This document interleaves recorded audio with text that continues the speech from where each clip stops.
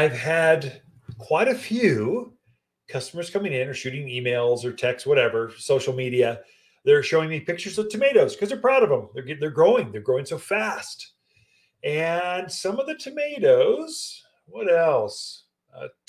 Potatoes are starting to get some curling, some leafing. Like every leaf on the plant is curling. That's not a bug. That's pretty serious. It's called Verticillium wilt.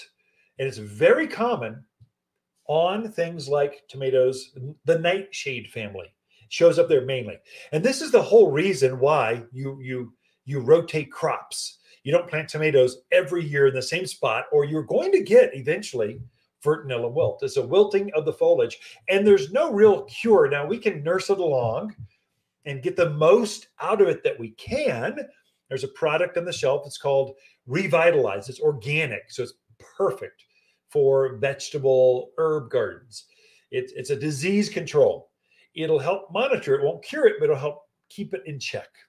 And so Revitalize is a liquid. You spray the foliage. I do it every couple of weeks to keep this thing under control. But next year, do not plant tomatoes in that same spot. You plant it over there in that bed. Let that soil rest, because that virus, it actually winters over in the soil and comes back on the new plants as you plant them. And so it's all nightshade. So don't put potatoes and tomatoes are really close relatives. In fact, sometimes people will graft tomatoes onto potatoes. It gets kind of weird.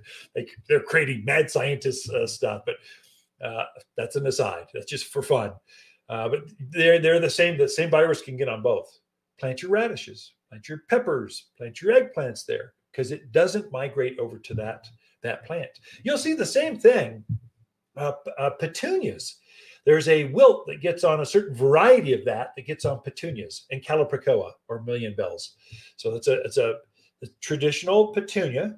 But if you keep putting petunias every year in the same soil, same spot, all the time, eventually you're going to get a wilt, and it just kind of shrivels up and dies. And every time you plant a petunia in that spot again, it will automatically infect the new petunia. So that's why crop rotation. That's why you're rotating different kinds of flowers or different kinds of vegetables every year. You're not planting the same thing every time and in the same spot, or eventually you're going to have these issues. And so that's one that I'm seeing quite a bit of. There's no permanent cure for Verticillium wilt on tomatoes. When I see it on my plants, I mean, right now, especially in June, I rip that sucker up because it affects a crop. It won't produce very well. The flavor goes off. It's not a good plant. And that virus is sitting right there. So I'll rip that thing out to the ground. I get it. I don't even compost it.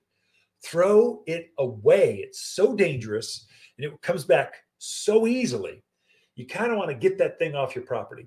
And so that's what I do. And then I'll plant something else in that spot while I still have room. So tomatillos, I'm not sure if, I don't know if tomatillos get Verticillium wilt. Never seen it. Doesn't mean it doesn't happen, but peppers don't. Eggplants don't. Squash doesn't.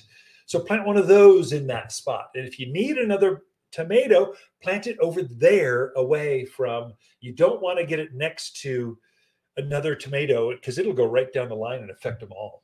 So it's just something to watch. I'm seeing this over and over, quite a few instances. So it's not enough to be a pandemic or epidemic or just taking over the neighborhood like grasshoppers are right now, or like aphids. Oh my gosh, like they are right now. But it's something to watch, something to look at.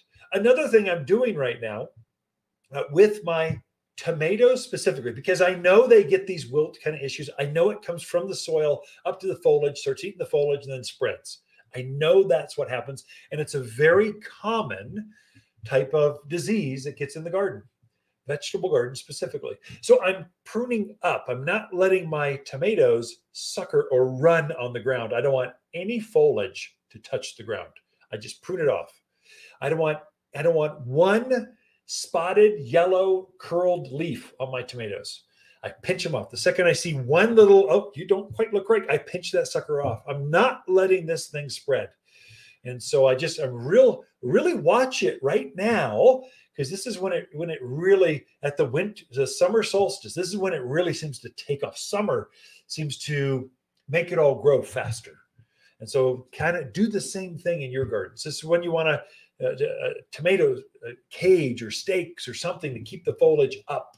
That's the reason that we're doing that. It reduces disease issues. So it's a game changer. Really, and you'll be able to get more tomatoes per square foot in the garden, especially for a smaller kind of backyard gardener. If you got these huge gardens out in Chino Valley and Paulden, Cottonwood, those areas, go for it. Just plant it down the other end of the row. I've got a small yard, and so I've got raised bed gardens. They're big raised beds, but it's limited space. So I'm trying to get the most out of those gardens or containers. That's kind of how I garden, and it's quite successful. I'll have more produce than I know what to do with. And you can grow your own. It's not too late to plant. Now, you need to do it pretty quickly. It's time. You need to, if you're going to put another summer type of vegetable in, now is the time. Don't wait. If you're going to put an apple, cherry, tree, a persimmon, a fig, pomegranate, now is the best time to plant. Okay, that's it for this segment. Be right back after this.